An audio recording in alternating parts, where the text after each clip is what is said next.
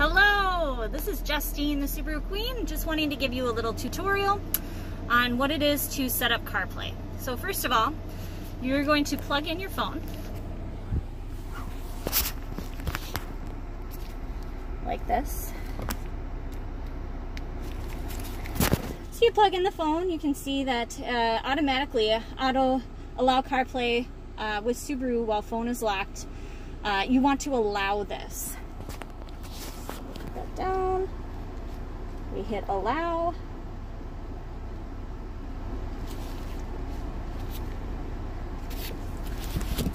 And then on the touchscreen of the vehicle, you're going to see Apple CarPlay.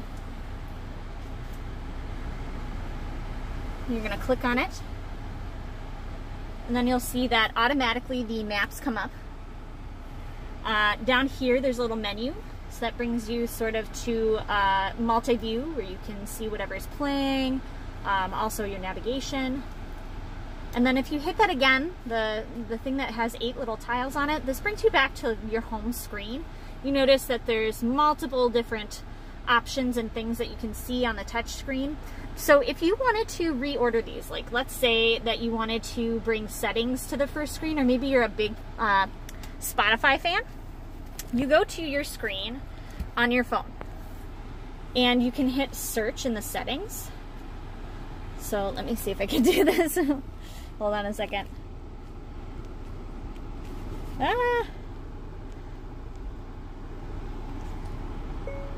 CarPlay.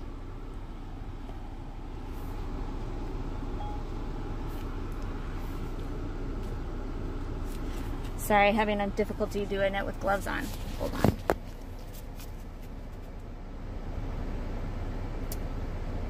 So you hit CarPlay, and then you're going to hit Subaru,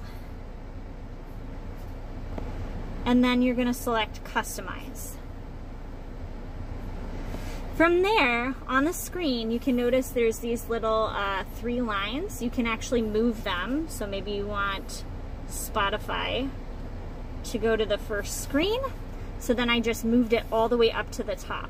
This is how you customize your screen from the car, from the phone.